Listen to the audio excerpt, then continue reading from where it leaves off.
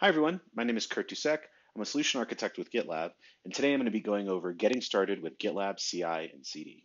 As many of you know, GitLab is a DevOps platform that covers the entire software development process. And today, we're going to be focusing on the verify and release stages.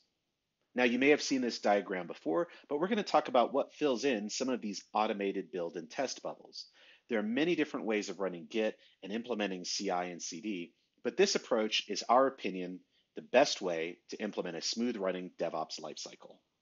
Everything in GitLab CI starts with a YAML file, and that's a declarative configuration format that we use to define jobs and the rules that trigger those jobs. And the GitLab CI file lives within the repository itself. This is a different approach from other CI systems where the configuration is housed and executes in a different system. Our belief is for something to be true DevOps that the developers and the operators should be as close together as possible, because this allows those groups to make changes and decisions together within the same system and potentially avoid unannounced breaking changes that can catch teams off guard and generally cause problems. This is a sample CI file. GitLab CI is very feature-rich, so we won't be getting into all of the capabilities today. The file is named .gitlab-ci.yaml, and that's a reserved name that sits at the root level of the project. And GitLab will know to read that file at every commit and apply the appropriate jobs based on the rules defined in that file. Each job is a unit of work, and it has several components: the name of the job, the Docker image, and the commands that will be run within that Docker image. Docker is a first-class citizen within GitLab CI. You don't have to use it, but it's very handy for portability and consistency. And what you see is actually a valid CI file. If I only had these 4 lines in my GitLab CI YAML file, it would work. And it's really that easy. It doesn't take much to get up and running. Here's a bigger job that builds a Go project. In this case, it identifies the stage it should be run in, and the stage is basically the order of operations. We've also identified some conditions under which it should run, and some artifacts that will be generated. This is just an overview, so we're not going to be going into conditions and artifacts today. I just want to show some things that are slightly more advanced. Now, a pipeline is multiple stages that run in sequence, and you can define the stages as a list in the order you'd like them to run. You can also include various CI files, and this is a very useful feature, since we can include files from other projects, remote locations, or CI files that come bundled within GitLab. You can even create a separate Git repository for CI files, and then reference them from other projects. This comes in handy when wanting to keep automation centralized and consistent across your entire organization. Here, we're referencing the included SAST CI file, and that enables static application security scanning on our jobs automatically. This is a pipeline overview. We can see the branch and the commit that it ran against, and we can see the stages and the individual jobs under these stages. We have quite a few jobs under test, and we can configure all of these to allow failure or run asynchronously depending on the needs of the project. Pipelines can be triggered in multiple different ways. The most common is via git commit. However, you can kick off pipelines to run based on a given schedule, via call to the API, or manually by clicking a button within the application. With all this flexibility, GitLab is more than just a CI tool for source code. It's a full automation platform. YAML and this approach to CI may be new to you. So in addition to the CI files that come bundled in your installation of GitLab, we host many example CI files in repositories on gitlab.com. And these files are open for you to use for your own projects or to contribute to. We have a page that links to many of these repos in our documentation. This is a great starting point, depending on your programming language, the infrastructure you deploy to, or your security concerns. With very little effort, you can have a CI pipeline that automates many tedious tasks. The merge request will probably be the most common place you'll utilize pipelines. On each commit that triggers a new pipeline, the merge request screen updates to show that pipeline and gives visibility into the status of each job. Typically, the same pipeline is run after the merge is complete, just to ensure quality and verify the outcome of the merged branch.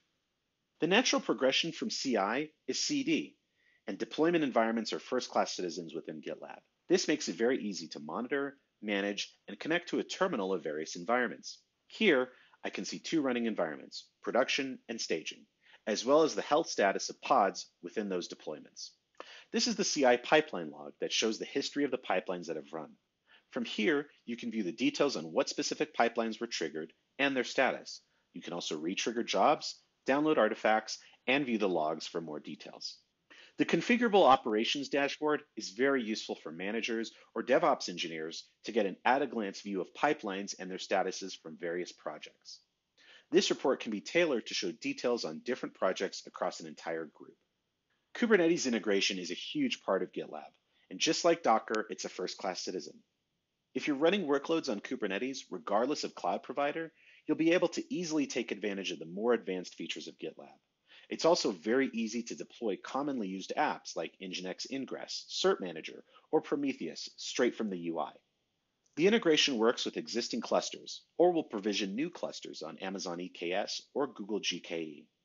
It's really a matter of entering the credentials to get connected almost instantly. This allows your organization to get started running Kubernetes very quickly.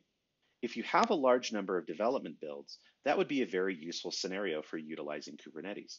Even if you're not using Kubernetes in production, you can still use it for review apps, staging environments, and take advantage of the many useful management features to streamline those efforts. And if you're new to CI or just new to GitLab and want to take advantage of many of the capabilities quickly, you can utilize Auto DevOps. This is best used for database-driven web apps running Ruby on Rails, Django, Node.js, or something similar. To get started, you only need to connect to your Kubernetes cluster, ensure Auto DevOps is enabled in your project, and add code to the repository. Auto DevOps will containerize your existing application via Docker, run any existing unit and integration tests, perform code quality, security, and license scans, provision a review app, handle your deployments, and more without having to write any automation. It's pretty cool. Let's get to the lab. In today's lab, we're going to add automation to our project. We'll create a new GitLab CI YAML file within our repository. We'll use a template to populate that file, and then we'll make a small change just to understand how it works. Now, I'm starting with a merge request because I want to use a proper Git flow for this change. So the first thing we'll want to do is open our web IDE. Now here, my project doesn't currently have a GitLab CI file. So I can add one by clicking New File. And now I can choose this template, and I'll use the bash option. And this simply pre-populates a few very basic build stages to work through. Now I'll commit my change back to my branch. Great. If I go back to my merge request, I'll see a new pipeline is kicked off here. And this is a very simple job. This runs through very quickly. You can view, in fact, it's already almost all the way done. Now, if I go back to my merge request, let's say I want to make a small change. In this case,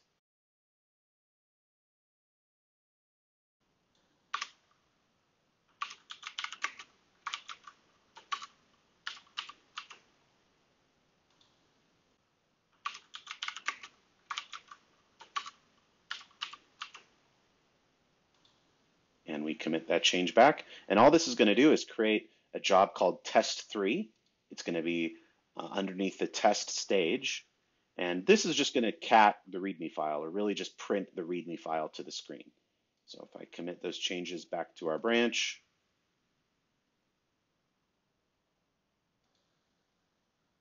I can go back and see how this pipeline is running.